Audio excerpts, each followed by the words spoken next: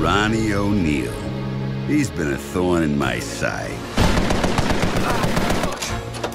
And now he says he wants to cut a deal. He doesn't know what's coming. But first, let's go back to the beginning. A week ago, I got into Chicago. And as soon as I did, I started handing out my calling card.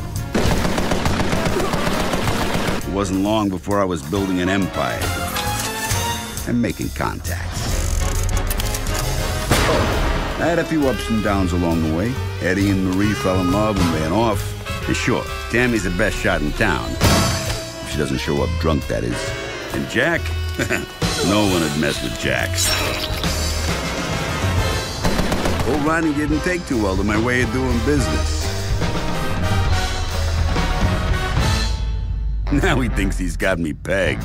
He ain't got nothing.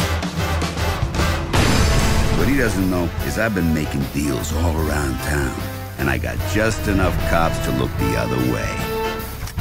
Those who work with me are afraid of nothing. I almost feel bad for the guy. He's just a step on my way to the top. But if it wasn't me taking him down, it'd be somebody else. Think you got what it takes?